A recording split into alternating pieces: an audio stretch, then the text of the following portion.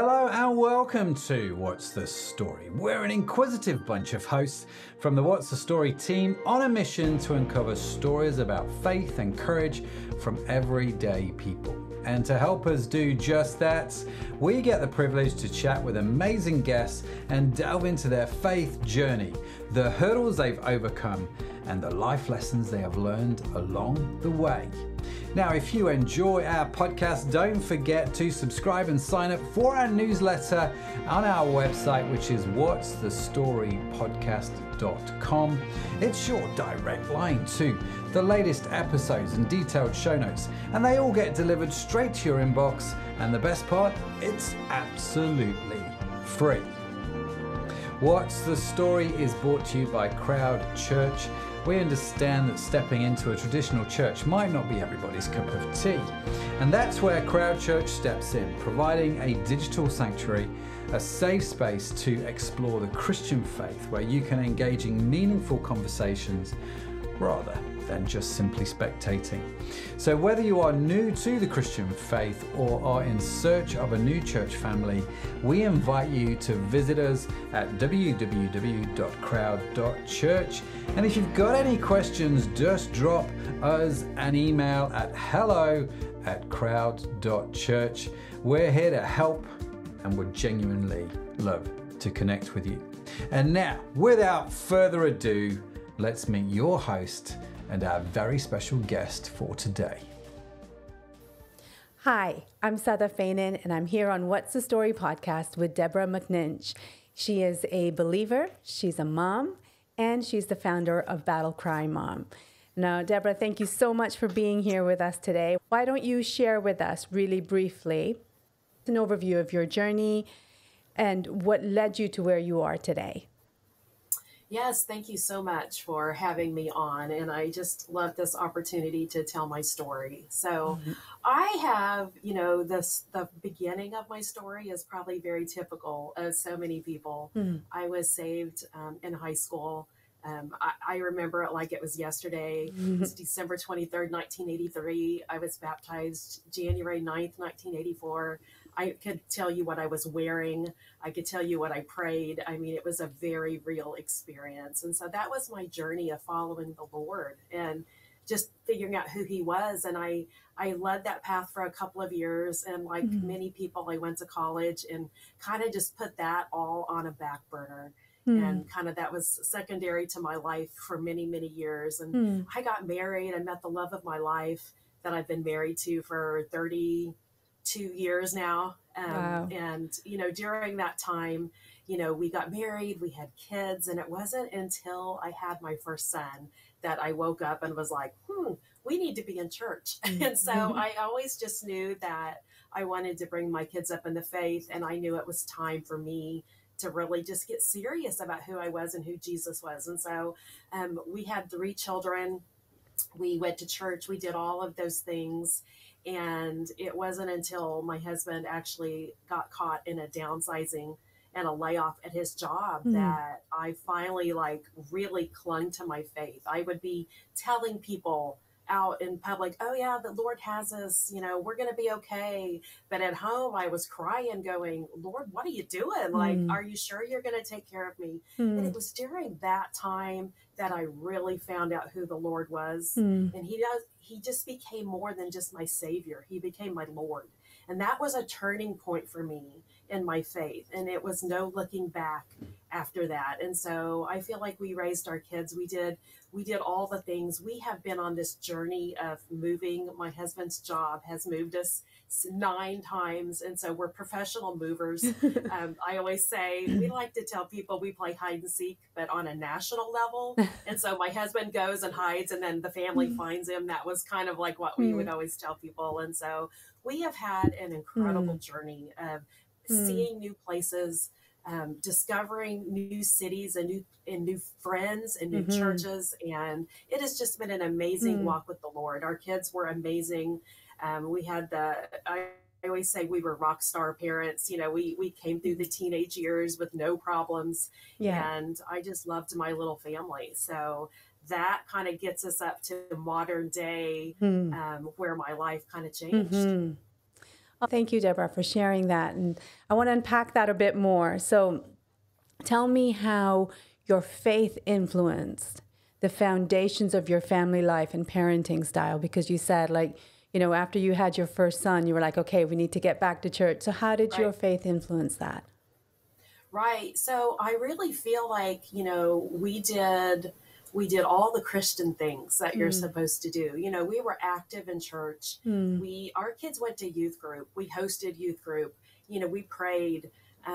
We believed, you know, we sent them to Christian school. And then they went to Christian college, you know, so I feel like we did all of these things to really give them a foundation of who we are and who our family was and what we believed. And, you know, I think I always thought their faith was very strong in what they believed. And I just kind of assumed that since this was our family's belief and this was my belief, it would just automatically roll over to the children. Like they didn't have a choice. I chose for them. And so what I found out later that's kind of not the case. Yeah. Yeah. So we're going to get into that. I just wanted to go back to what you said about your, you know, playing hide and seek across the country. Yeah. How did your faith keep you guys connected and, you know, strong as a family unit, even with all that moving around? Because that's got to take its toll eventually.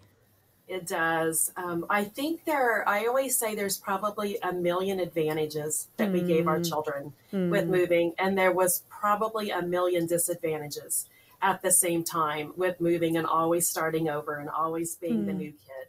But, you know, it was always such a good time. I always had these little things I would do with my kids before we would move. I would send off to like the Chamber of Commerce of our new city and get a whole packet of stuff to do in the area. And we would just like unpack all that. And sometimes I would get a map and we would study the map so we could find shortcuts to get around town. And it was just always an adventure. We just always considered it. I always liked that Stephen Curtis Chapman song, you know, the Great Adventure. And we would always play that on the day I was pulling out of the driveway with my kids to move to a new town. I was like, we're putting on the Great Adventure today, because we just always looked at it as the Lord had sent us. We never went anywhere that the Lord didn't tell us to go. And so I felt like that was like the central part of our faith was, you know, sometimes you listen to the Lord and you have to do things maybe you don't want to do, like, you know, we had to leave a lot of good friends, a lot of good churches over the years, a lot of good things to follow the Lord's leading. And so it's always worked out. It's always been amazing. And I'm so thankful. That's really quite incredible, actually, being able to follow the Lord's leading, you know, in full obedience. And yeah, you're right. When you do that, it is such an enriching experience. Yeah. So when we had our pre-call where we kind of talked and got to know each other before we were doing this recording now, one of the things you talked about was a very pivotal moment in life. So I was wondering if you could take us back to that time when you received that phone call and just, you know, tell our listeners a bit about your journey from that point. Yes, I would love to. So, like I said, we raised 3 kids and they were all adults out of our house, in college, out of college, on their own. And, you know, I was just sitting back. You know, it was like I had built this beach house on the beach, and Malibu beach house. And I was just looking at the ocean all the time, just waiting for like the grandkids to roll in, just waiting for like the next steps, because we had done our jobs and had raised these amazing kids. And I never knew. There's this famous picture that you can look up and find on the internet. It's of the tsunami in Thailand when it hit, and it's all these people on the beach, and there's this picture of this huge wave that's offshore that's coming in, and nobody on that beach knew that they were getting ready to be hit with this wave. And I always kind of feel like that's like a picture of my life. I was sitting on this beach in my beach house waiting for the next steps to happen, and what I didn't know was there was a wave getting ready to come in and hit me. And that wave came in the form of a phone call from my oldest child that called me one day and said, "Mom, I'm transgender." And those words at that time, one, I honestly didn't know what it meant. at that time. That was really still very early in the journey with this, with the movement that we see today. And and honestly, I didn't know what it was going to mean for not just him and his journey, but ultimately what it was going to be for my family and my journey and my faith journey. And so that phone call was that wave that knocked down that house that I had built. And what was left was me standing on this firm foundation. And I would go back to that old kid song, you know, the wise man builds his house upon the rock. So I had to decide if my house was built upon the rock or was it on the sand and it was going to sink. And that was like a pivotal moment in my faith. Can you take us back to that call that you got and share with us your immediate thoughts and feelings when you heard your son out? Yes. I feel like I could have written a book of, 1,000 things that went through my head in 10 seconds because there were so many things. But the very, very first thing that I remember when I hung up that phone call that day was I heard the Lord very clearly say to me, "It is your job to love him. It is my job to save him." And I knew right there that somehow it was going to be okay someday, but it was my job as a mom to love him where he was at and to love him through it. And it was going to be the kindness, like the word says, the kindness of the Lord that brings us to repentance. It was going to have to be the Lord's kindness that would draw him to salvation one day. And so, my first thoughts were, what in the world? I had someone many years before that. I'd even had a dream before that one day I would write a book and one day I would speak about this book. And I never really put too much stock in that. It was just something in my head for 20 years. And I thought, oh, maybe someday I will write this book about how to be a perfect parent because, maybe that's all I knew, was how to be a good parent. And then this happened and I was like, are you kidding? Is this going to be about there's no way.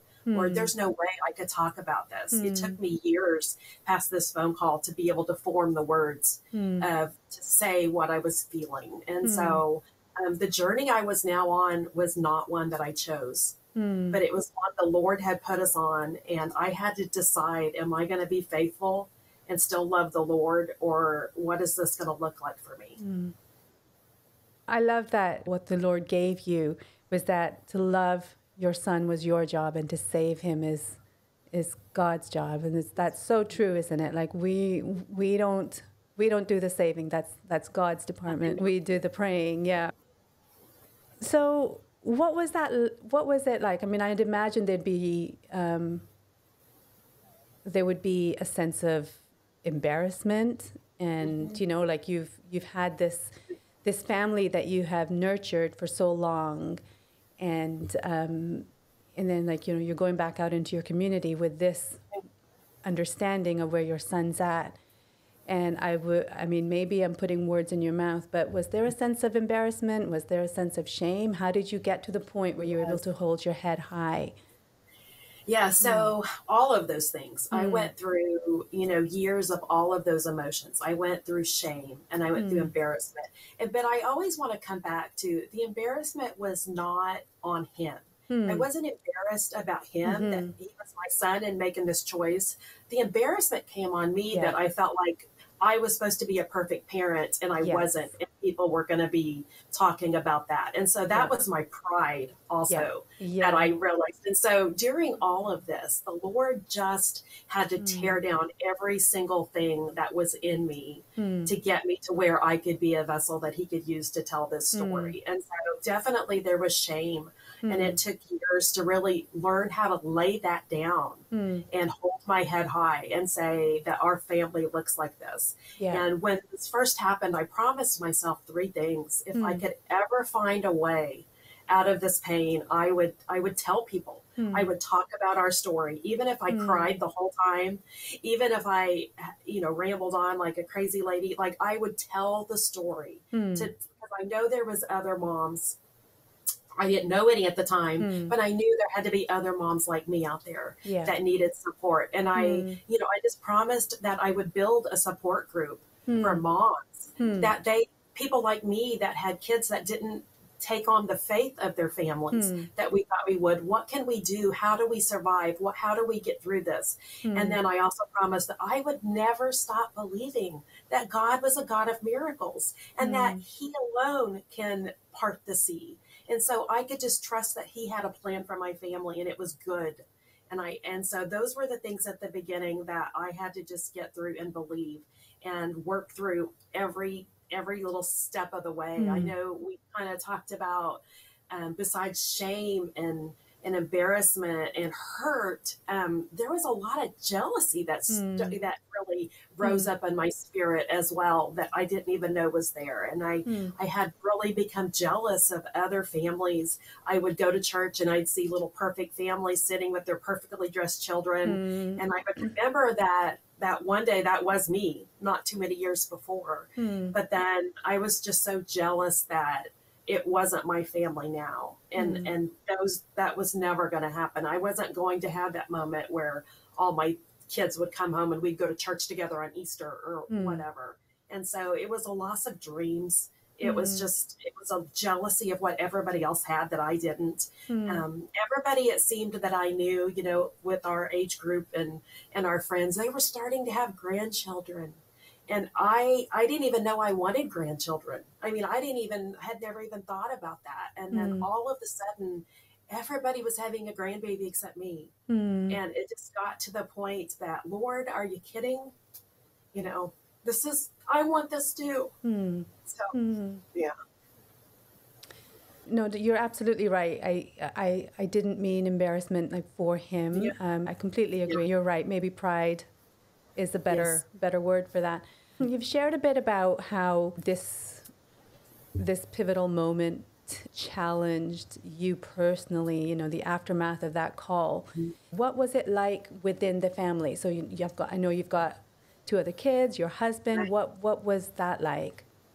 Right. So, we had been a very close, tight-knit family prior to this. And, with that announcement, it split the waters. And then it felt like everybody was kind of taking a side of where to land on that. And so what used to be, a tight-knit family was now one that didn't speak anymore. Kids that don't communicate. So what that means, not just like for their relationship, it also meant that Christmas was never going to happen at my house again. I was never going to have those holiday dinners that everybody else had. And so, this announcement changed everything. It wasn't just this one kind of thing for my child. It affected every part of my life and the dreams that I had that I thought was going to happen. How did you lean on your faith then during this time? Like, how did you keep your family together? How did you keep yourself together? Were there moments of doubt? Were there, or like revelation even that maybe reshaped you as a person? Yes. Right. So I think it was a daily walk. And, I kind of know now that's what the Lord asks us to do. He doesn't ask us to plan for 20 years, but he asks us to walk with him today. Yeah. And I had, I think my brain went to a lot of almost research, if you will, in a way. And so I had found that the church, I'm going to talk about the capital C church. The church as a whole had 2 doors. And I could walk door A over here was, your child has made a huge mistake. You must turn him out and not talk to him anymore. This is not God's will. You've got to let him go. And then there was this door over here that said, oh no, we affirm this decision. This is perfect. He can be anything he wants to be. God still loves him. And I had to wrestle with those 2 kind of doors for a long time. It was like I had to make a choice of where I was going to land on this issue. And this is why so many parents maybe once had a strong faith and you've seen them walk away when a decision like this hits them, because there's no real option as to what to do and there's no real guidance. And so I found myself not going through door A, and I wasn't going to go through door B, that I was going to create a door C. And that door is going to be one where I could love and support my child as a person, but at the same time hold dear to my faith and my beliefs, not compromise on what I know the Word of God says. Yeah. And how that went together for me was, luckily, a lot of parents, their children won't talk to them, or they become estranged during these seasons. But I've been very fortunate that I've maintained a relationship with my kid that I love very dearly during all of this. But, it was just this big wrestle every day of, where do I fit in the church now? Can I still go to church? Does God still love me? That was a question that, I would wrestle with a lot. And if I love my child, does that mean I'm going to hell? These were the things that would keep me awake at night. Like, where do I fit into the big scheme of things, into God's plan? Do I even have a purpose anymore? Could he use me for anything anymore because of this? Because I failed as a parent. I felt like I had failed to raise Christian children. And so therefore, like, what? I mean, he's not going to trust me with anything else. But, as I unpacked this over the years and just really wrestled with what he was saying, I just really came to this like realization that I cannot, hate my child to heaven. I can't hate him so much that he'll go to heaven. But on the other hand, I cannot love him straight to hell.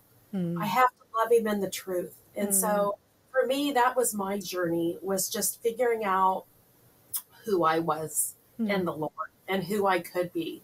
And it was actually during we had moved to a new place, and I had started going to this Bible study, and I had not told anybody my story in our new town. And one night, the Bible study, the kind of talk went around to that movement, the LGBT movement. And I had planned on not saying anything, as I normally do. I kind of just stay out of the conversation. But there was something about that particular day, that something that was said there that just struck me right in my soul. And I knew it was time to speak up, that I wasn't going to hold my head with embarrassment. I wasn't going to hold my head in shame, that I was going to speak up and say, this is what I am walking through.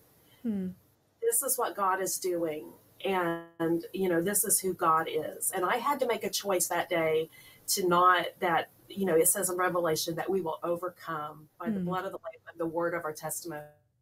And I had to decide that night that I was going to speak up, and I was going to do it brave, and I was going to do it in the power of the Lord and his Spirit guiding me. And so it was a daily journey. There's still days I get out of bed and think, I don't think I can do this. I wish this wasn't my life. And then there's days I get out of bed and I'm like, I had this heap of ashes on the ground that was broken and disassembled, and God put those back together into something beautiful. And I'm so thankful for that. Yeah, absolutely. I might be going off on a tangent here. Maybe it's a conversation for another podcast. But I guess like one of the things as you're talking, it's like makes me wonder what could church do differently, to make it easier for like where you were at. You had to find a door C that wasn't obvious. You had to look for it and find it. So how can church support people that would be in your position? A great conversation to have, and I think that's such a wide open door to talk about. We have, there's some political things mixed in this message. And so a lot of churches, they don't want any part of anything to do with any of that. Yeah. But our churches as a whole, I believe they've become these country clubs where people have to come put together. People have to come put together in their perfect outfits and their perfect makeup and their perfect hair, singing the perfect songs every Sunday. And it got away from the hospital for broken people that it used to be. And that's been my experience, I should say, in churches. And so I think we have to get back to just having a time. I have never been in a church where I have heard the pastor preach on the prodigal son and ask, who has a prodigal child? Who is brave enough to stand up right here in the sanctuary before the Lord and say, I do? Yeah. And then have, and come down front. I don't have a problem with preachers preaching God's word in truth and saying that different lifestyles and different things goes against, his plan. People ask me if I get offended. Absolutely do not. I get offended by the word of God because it's truth. But what hurts me is the fact that the next message should be, so we're going to get on our faces right now on this altar before the Lord, and we're going to pray these kids home. So that should be the next message. I know the Lord kind of gave me a vision one day of the church, and it was like this big puzzle. And the puzzle, you could see the picture, it was almost all together. There was this one piece missing at the bottom. And, the church is ready for the rapture. We are ready to get out of here. We want God to come get us and get us home. We're all ready. We're all itching to go home. But there's that, and, I feel like the church is saying, yeah, we can see the picture. It's fine. Yeah. Let's just go and get out of here. But that one piece is still missing. That one piece is our children. And until that piece is back and the prodigals are home, we have work to do. And we're not going to be raptured out of here until all of the children are home. And so my message to the churches is just to stand with your parents. Ask them, who has a prodigal child. Come along beside them. When your child dies or you have a tragedy happen, people show up at your door with casseroles and Hallmark cards. When you have a prodigal child and you've lost the family that you thought you had and the dreams that you thought you had, nobody comes by with cookies. And so there's just, nobody knows what to say sometimes. And so they don't say anything. Yeah. But we have to do better about getting into people's stories and sharing their pain with them. I like to call them our mat carriers. I love the story, the paralytic, that it took 4 people to get that person before Jesus. I need friends. I have to have people to help me to get my child before the Lord. No, that's great. Thank you for sharing that. I think you're absolutely right. Okay, I want to keep moving. So I know I want to talk about Battle Cry Mom. Yes. So tell us about that. Tell us what is at the heart, what's the heart of that mission or message, however you want to put it. Yeah. So like I said, when this first happened, I was alone. I didn't know what I was going to do, who I was going to tell, but I knew there had to be another mom out there, a mom like me that had the same values and the same hopes for her family. And so what the Lord gave me was just the ability to start my own kind of social media network. And it was just a group that, I honestly, from the beginning, I thought there might be 100 moms. I kind of had a goal like, ooh, if we could get 100 moms, going through kind of what I was going through, that would be amazing. And so we launched a couple of years ago, and we're coming up on our 3rd anniversary in May. But what it is, it's just it's kind of like your major social media networks, but it has nothing to do with them. So inside my group, it has, it would be kind of like a Facebook inside. That's how it operates. Yeah. So what it is, it's just a place for moms that have prodigal children, or grandmas or aunts or uncles or next door neighbors. If you know a prodigal and you're praying for them, you're welcome in our group. So it's just a beautiful spot. When I first kind of got this idea to start it, I thought, well, that is going to be the most depressing group in the history of the world. Like, who's going to want to be in there with crying moms all day? Yeah. But really, it's not. It is the most hope-filled, joyful group I could have ever, I didn't even imagine, but the Lord knew. And so what we do together is we believe together, we pray together, and we hope together, and we encourage each other. It's modeled sort of after like Moses and Aaron and Hur, when Moses was fighting the armies and he had his arms up and he was too tired, and so he'd put him down and they would start to lose the battle. 2 friends came and helped him up. And that's what we do for one another. We hold each other's arms up in this battle. This is a war we are in for our children and for this nation and for our world. And we have got to get to a stance of fighting.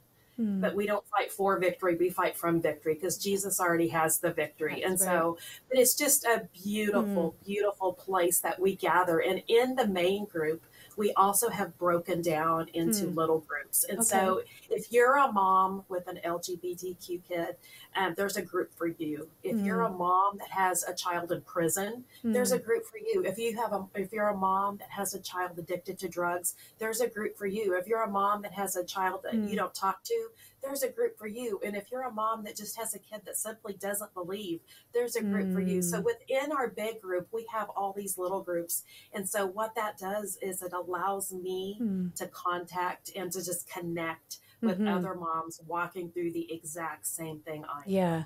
And then we can bounce ideas off of each other.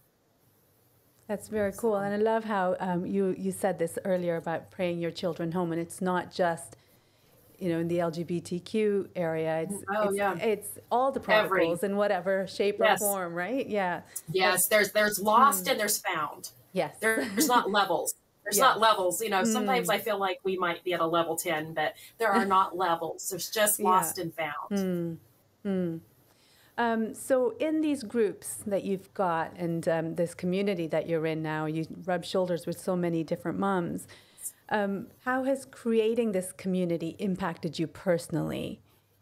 It has been, like I kind of said before, like I had this like ashes on the ground, and I never would have dreamed that something beautiful would have come out of it. And for me personally, it has been my lifeline. It has been just the most beautiful like part of my life I didn't even know I needed. And within our group, we talk about something that the Lord kind of gave me at the beginning called our battle plan. Yeah. And it's just a very simple 5-step plan, but we just talk about each step, and we just, it's just this group that like I hear a song on the radio and I'll post it and be like, hey, the song spoke to me today. Or somebody will be like, I read this verse this morning, and they'll post it and be like, this is what it means. And this is what I hear the Lord saying about it for our children. And so it's just this encouragement, and it's all centered in God's word. And we are a very non-denominational site. I tell people that's one of the very first things we tell them when they join is we do not discuss politics. We don't care who the president is. We don't care if you had a vaccine. We don't care who you voted for. All we care about is, is if the Lord, what he's doing in your life and that he's going to bring your child home. And so we have anywhere from Pentecostals to Lutherans to Catholics. We have every denomination kind of represented in our group, but we stay focused on the one thing. It's our one thing. Our one thing is bringing our children back to Jesus. That's incredible. So through this, from having that call to 3 years ago, creating this community of moms and where you are at now, how has your perception of God's love and grace evolved?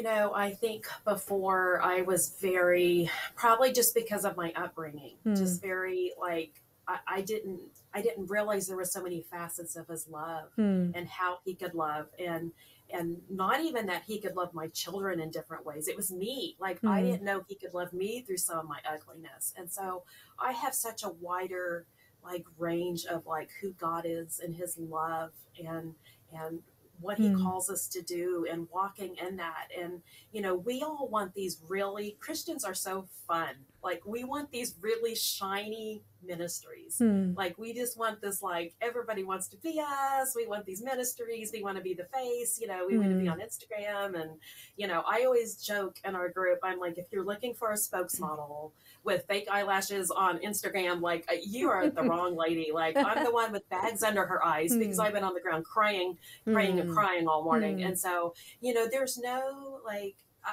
I have really kind of learned to separate kind of like Christianity, like worldly, like what it looks like to what the book of Acts says it looks like. Yeah. And I think with our group, it all started in home groups, and it all started with just telling people about Jesus door to door. And I think our group is really, we kind of went back to the basics of what that looks like. And I think for me personally, that's what I've learned, that like this whole stage performance Christianity isn't really like what I was looking for in my life, and it wasn't where I was at. And I'm just so thankful for my roots that I had, and I'm so thankful for what the Lord has done in my life and where he's led me, and I'm just thankful for this path that I'm on. If without that phone call, I would not have found the Lord that I know today. Changed my life. What I originally thought was for horrible reasons, but it was for the better. It was for God, and it's beautiful. Yeah, I remember something you said that actually stuck with me when we first spoke a few weeks ago, and you was talking about pointing kids to Jesus, not to church. Yes. Like the difference between that. And I thought it was a great point. I was wondering if you'd want to go into that a bit. Yes, I love that. Of course, when you're in this position, Mm. you're going to always ask yourself, what did I do wrong? Mm. Where did I go wrong? And, I don't know if there's just like one thing I could point to that I wish I would have done different, but I do know one huge thing that Mm. would have made a huge difference, I think now. And Mm. I always tell young moms Mm. that don't take your kids to church. Don't take them to church. Mm. Take them to Jesus. And I wish I would have spent more time in personal prayer and taking my kids to the Lord and just showing them like who he is and Mm. his miracles and letting them see those things in their life. I was very faithful to take them to church, Mm. and I was very faithful to send them to Christian school, and I was very faithful to send them to youth group. But Mm. I feel like I wish I would have taken them to Jesus, into that relationship, Mm. more than introducing them to religion, which failed them. Yeah. So, I feel like in our churches, a lot of times too, we kind of have gotten away from singing old hymns, and we sing a lot of praise courses, and I love both. But, Mm. you think back in the day, like our old hymns were all about theology. Yeah. The Yeah. verses unpacked a problem, Mm. and then they introduced the solution to the Mm-hmm. problem. In our praise choruses, the things we sing now, we sing about how great God is, and Mm. He is Mm. so mighty, and He is Mm. so great, but we don't ever see the struggle and how Yeah. He fixed them in the end. And I think Mm. that's just kind of a thing in the church as well, that Mm. we don't really do a great job of showing our kids that Mm. life is going to have these struggles, Yeah. and that God is bigger than any of Mm. them, and He can work through them with you, instead Mm. of just walking away and deconstructing your faith because you found something that hurt you, that you didn't like what they said. Yeah. We need to learn how to wrestle through the hard things together. Mm. And I wish I would have done that more with my kids. What other lessons do you feel like you've learned through this, or are learning I've maybe?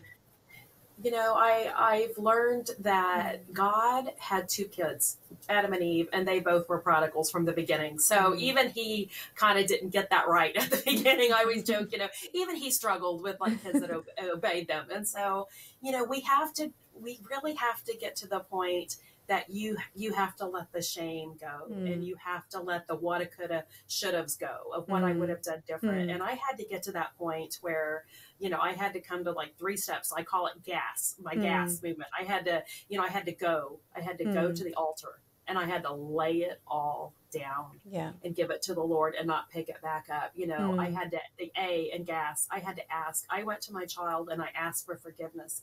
And I said, if there was something I didn't teach you about the Lord, or if there was some confusion, or if I did something that led you astray, I'm asking for forgiveness for that, because that was never my intention. My intention was for you to fall in love with Jesus. And so I think we have to be honest with ourselves and just ask if there was something that we did, ask for forgiveness. And then we have to stand. Like I said before, we fight from victory. So, it says in Galatians that or in Ephesians, that we need to put on the armor of God. And so after you put on all of those things, it says to stand. And then the next word says, and then stand. So once you've done all this and stand, the second stand is where faith comes in. So I am going to make sure that I'm doing everything the Lord calls me to do. And I've put on my armor, and I am prayed up, and I am where I'm supposed to be. But then my job is done. My job is to stand and stand in faith, and to give it to the Lord and watch Him work. That's amazing. Thanks for sharing that. That is absolutely true, what you're saying. So, Deborah, can you, if you're happy to share, what has your husband's journey been like as a dad and as a husband to you, as you're doing Battle Cry Mom? What's that look like? It's a whole different journey. And one thing I've realized through all of this is we all have a different faith. We all started at a different place, and we all hear from the Lord in our heart language of how He speaks to us. And I've noticed for my husband, but also for other husbands of our Battle Cry moms, they just have a whole different journey of working through this. And, a lot of times they're very silent on the matter. A lot of times, in these situations, particularly, that they take it upon themselves, the shame and the hurt that they were the head of the family, and and their kids took a different path and it's all their fault, and it's hard to get out of that. And so I would say his journey is completely different from mine. And so I think it's probably in some ways harder as being the father of the house, just because of what they take on. And it definitely is hard. It's hard to speak about, and it's hard. Again, you see all your friends and they did all these things and their kids are doing all of these things, and you just thought your family was going to look like this, and now it doesn't. And so it's just hard to like work through that and figure out like where I am. I know that we probably don't talk about it as much as we should, because we kind of talk about it from different angles. But, I think for me, I'm the mom. Yeah. And I held a child in my arms and said, I will never stop loving you, and I will fight for you every day of my life. And I know that I counted the cost when I started this whole journey of speaking about it. And the cost was going to be high. I knew that there would be times that maybe my friends would turn their back on me because maybe I took a stance that wasn't theirs. I know the Lord said people are going to unfriend you, and I'm a people pleaser. So that was going to be hard. I knew that was going to be hard, but I knew that there might come a day that even my own kids might say, Mom, you need to quit talking about this. This isn't, I don't like what you're saying, or I don't want you to do. But I always say I have counted the cost. And we all have to do that in whatever ministry God puts us in. We count the cost. And the earthly cost might be that I lose relationship with people, but I live in a heavenly world, and I am waiting for the next great thing when I get to heaven. And it is my goal to not have Christmas dinner on this earth. It's my goal to have all of my children around the marriage supper of the Lamb table, and that is what I'm just keeping eternity in mind. And I believe my husband is as well. And we might have different journeys to how we get there with them. But we have eternity in mind. And we have counted the costs that on this earth, it doesn't matter what happens, because all that matters is that my family and my friends and those I love and every product out there makes it to heaven. And that's what we're focusing on. We're not going to get caught up on the differences of what we believe and the differences of how to get there. We're focusing on the end goal to get our kids to heaven. Yeah, I love what you're saying, and I love that you are so heavenly minded about it all, with your feet very much on the ground, but your mind heavenly minded at the same time, because I think that's what we are as believers called to do. And, like, as you said, counting the cost, what does that mean for us here, but what does that mean for us in eternity? If you could share one core message with parents that might be going through a similar trial, or, just other hardships, or what would that be?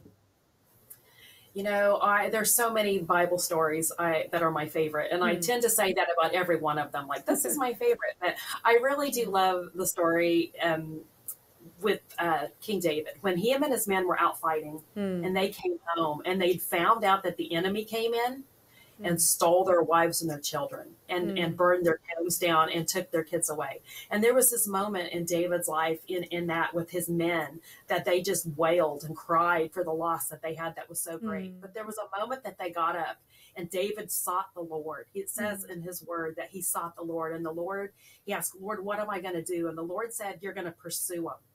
And David and his men made a decision that day that the enemy might have came in to steal your families and your children, but you're going to pursue them and you're going to get them back, and there's not going to be a hair on their head harmed.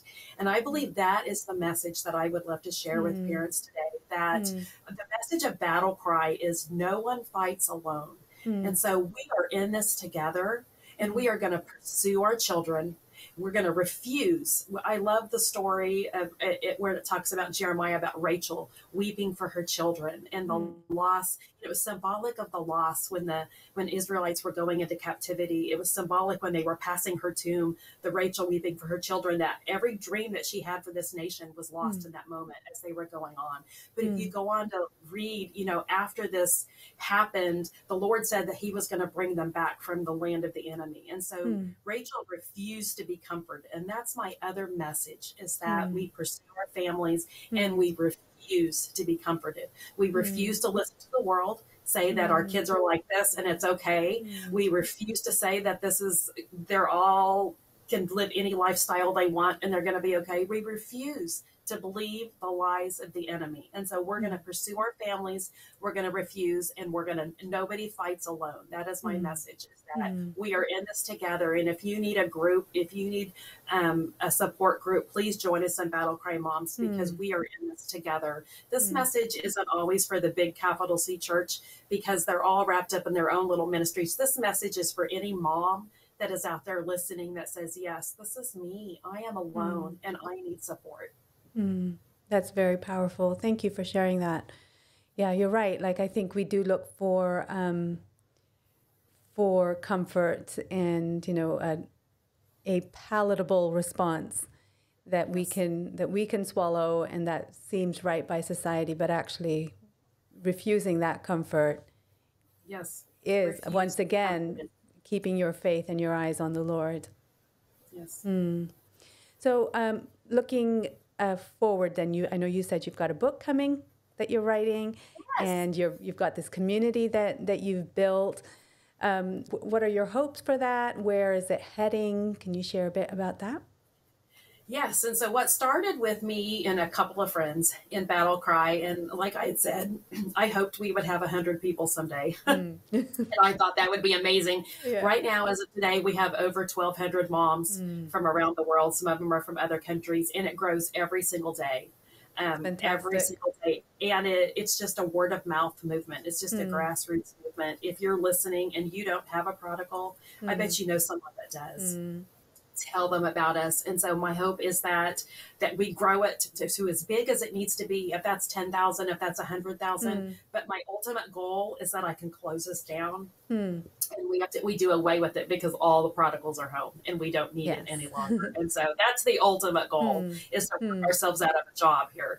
But my book, I wrote a book about all of this and what all the wrestlings of the Lord. It's my story of just what he's brought me through and where he's led me. And it is coming out, I believe, September 1st. And so we'll be doing some pre-sales for that this summer. And I'm super excited and scared all at the same time to tell the story. But God is faithful. And I know if it helps one mom, then it's worth it all. No, that's great. That's really great. We'll add all that information to our show notes. Deborah, as I'm conscious of time, so as we wrap up, could you tell our listeners that how they can connect with you? So if they're interested in being part of Battle Cry Mom, or checking it out, or accessing any other resources that you could recommend, or just to, maybe get in touch with you directly and just have a chat, what would be a good way to do that? Yeah, so I would love to, if you have any questions, I would love for you to contact me. You can email me at battlecrymoms@yahoo.com. You could get on my website, which is www.debbymcninch.com, and you can get all kinds of information on there. We put printables on there. We put the battle plan on there, how to pray for your children. And if you're a mom or a dad and you want this community, you can join us at battlecrymoms.com or battlecrydads.com. And so we would love for you. You would be welcomed in, and you would think you've known these women for your whole life. It's a very welcoming group. And we would just love anybody that needs support. And I would love to come out if you have a church or an organization or just want to get coffee. I would tell our story and talk to anybody that wants to hear it. Thanks for that, Deborah. I'll add all that to our show notes. Is there anything else that you would like to share with our audience that we haven't covered today? I just want to say again that it's all glory to God. He is our Savior. He is our King. And he is coming soon. And so we have work to do and we need to get busy. Absolutely. Yeah. Deborah, thank you so much for coming on. I really have appreciated you being so candid with us today. And I love listening to your heart, the hope that you hold for what's coming in the very near future, hopefully. And, the faith that you have, and the community that you're building, and pointing all those moms and dads towards Jesus as well. It's really quite incredible. So thank you so much for sharing with us. It's been really great to have you on. Right. Thank you so much. Bye for now. And just like that, we have reached the end of another fascinating conversation. Now remember to check out Crowd Church at www.crowd.church, even if you might not see the point of church. You see, we are a digital church on a quest to discover how Jesus can help us live a more meaningful life. We are a community, a space to explore the Christian faith, and a place where you can contribute and grow. And you are welcome at Crowd Church. Don't forget to subscribe to the What's the Story podcast on your favorite podcast app, because we've got a treasure trove of inspiring stories coming your way, and we will basically hate for you to miss any of them. And just in case no one has told you yet today, remember, you are awesome. Yes, you are. Created awesome. It's just a burden you have to bear. What's the Story is a production of Crowd Church. Our fantastic team, including Anna Kettle, Sadaf Beynon, and me, Matt Edmondson, and Tanya Hutzalak, work behind the scenes tirelessly to bring you all these fabulous stories. Our theme song is a creative work of Josh Edmondson, and if you're interested in the transcript or show notes, head over to our website, whatsthestorypodcast.com, and whilst you're there, sign up for our free weekly newsletter to get all of this goodness delivered straight to your inbox. So that's it from all of us this week here at What's the Story. Thank you so much for joining us. Have a fantastic week wherever you are in the world. We'll catch you next time. Bye for now.